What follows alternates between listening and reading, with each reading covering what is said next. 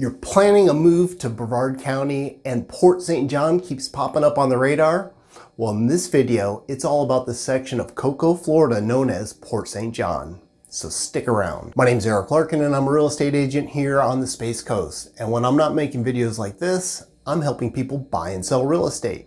So if you have plans of making a move, I am here to help. Port St. John is the northern end of unincorporated Cocoa, Florida in the 32927 zip code. Boundaries to the east would be the Indian River. Boundaries to the north is Kings Highway.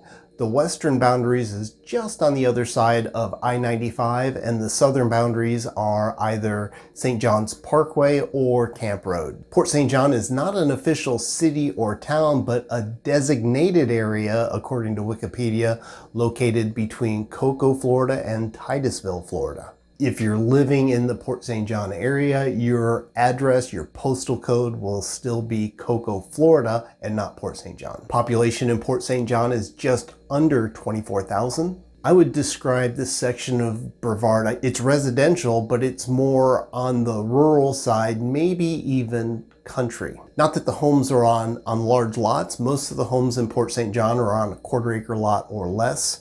What I mean is more of the lifestyle. It's not uncommon to see folks on quad runners either riding down the street or on vacant lots. It's not uncommon to see bass boats or airboats parked on the driveway or alongside of the home. I see a lot of RVs parked by houses in the Port St. John area, and there's nothing wrong with any of this. I'm just pointing out that this seems to be more common in the Port St. John area versus other parts of Brevard County. I would say Port St. John is almost entirely residential, made up of single-family homes with some condominiums.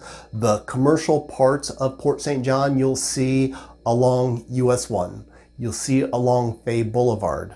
On the east end of town where Curtis meets Fay, there's some commercial there, and also along Grissom. This is where you'll see the strip malls, the shopping plazas, the restaurants, some commercial space. If you're looking for the grocery stores, they'll be along US 1, which you'll find either a Publix or a Winn-Dixie. If you're looking to live near a hospital, Port St. John might not be the right option for you. They do have a parish medical center, a MedFast clinic on Port St. John Parkway. However, the closest hospitals are either in North Titusville, which is the parish hospital, or you have to go to Rockledge, which is where the Rockledge Regional Medical Center is. If the schools are important to you, this is what's for Port St. John residents. For elementary, choice of 3, it'll either be Atlantis, Challenger 7, or Enterprise. And the middle school and high school both go to Space Coast High. And remember, school zones are always changing, so I highly recommend you go to one of the sites online to verify the school that's tied to a particular address, and you could also check out the ratings of the schools on these sites too. Here in Brevard County, we're very fortunate for the park systems that we have throughout the county, and in the Port St. John area, they do not disappoint. On the east end of town, there's Robert Nichols Park, which is along US 1 on the Indian River, where you have pavilions, playgrounds, and restrooms. Just south of there is the Port St. John boat ramp. Heading west on Fay Boulevard is Fay Park, where there are baseball fields and tennis courts. And if you head all the way to the west end of Fay Boulevard is the Fay Wilderness Park. Besides having pavilions and playgrounds with trails going around the lake and places to launch your kayak or stand-up paddle boards, there's also a dog park there for your four-legged babies. And since having great parks and great schools need to be paid for by our property taxes, here's the millage rate for the Port St. John area for 2022. It was $12.45.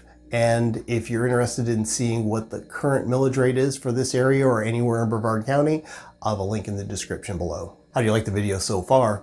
Thumbs up are appreciated, and if you haven't done so already, hit that subscribe button. Port St. John is a great place to call home, especially if you're going to be working at the Kennedy Space Center.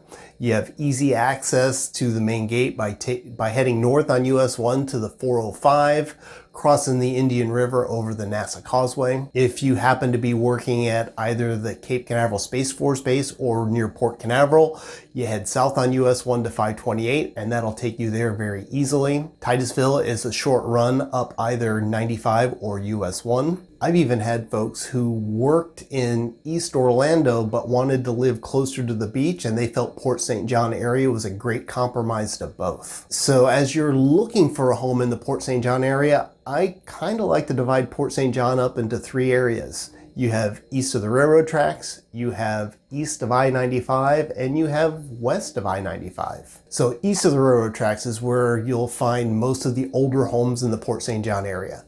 And when I say older, I mean built in the 60s and 70s, even though there's some newer homes that are east of the railroad tracks. This section is where you'll also find a lot of the smaller homes that are in Port St. John. There's quite a few homes that are under 1,000 square feet in size, even though there are larger homes in this area too. And the area east of the tracks, most of the homes here are on city water and sewer. West of 95, a lot of the homes here were built in either the 90s or the 2000s. You could probably find some homes that were built in the 80s too. There's also new construction that's happening west of 95, and these are on scattered lots. East of 95 is where most of the home sales happen in Port St. John, which kind of makes sense since this is the biggest section of Port St. John. There are some older homes that are selling or are in this area that's closer to the railroad tracks. Most of the homes in this section of Port St. John were built in the 80s to early 2000s.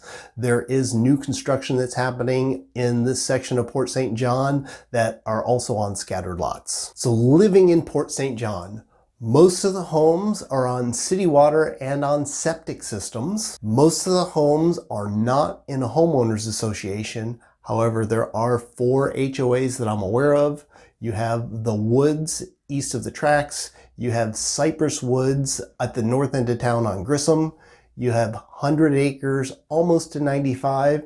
And Vista Point on the west side of 95. Cypress Woods and the Woods are on city water and sewer. A little bit of the Woods are on septic. 100 Acres, if you're living there, they encourage you to decorate for Christmas. So even if you don't live in 100 Acres towards the holiday seasons, you should definitely drive through the community and see some amazingly decorated homes. To give you an idea of what it costs to live in Port St. John, according to our MLS, we had 456 sales in 2022. Most of them were single-family homes. There were 35 that were condos. All of the condos were on the Indian River. They ranged in price from $220,000 to $320,000, and they were all either 2 or 3 bedroom condominiums. Single-family home sales in Port St. John for 2022, there were over 400 homes to sell. They ranged in price from $130,000 to $970,000, with the median sales price of $305,000. Year built were between 1946 and brand new construction, and the home sizes were from 700 square feet to over 4,200 square feet. Most of these home sales were on dry lots, and there was a handful of them that were waterfront, meaning they were on a lake or a pond.